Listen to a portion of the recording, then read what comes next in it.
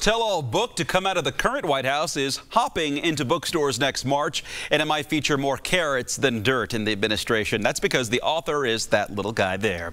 Marlon Bundo, the pet rabbit of Vice President Mike Pence there. He's signing a deal to publish Marlon Bundo's A Day in the Life of the Vice President.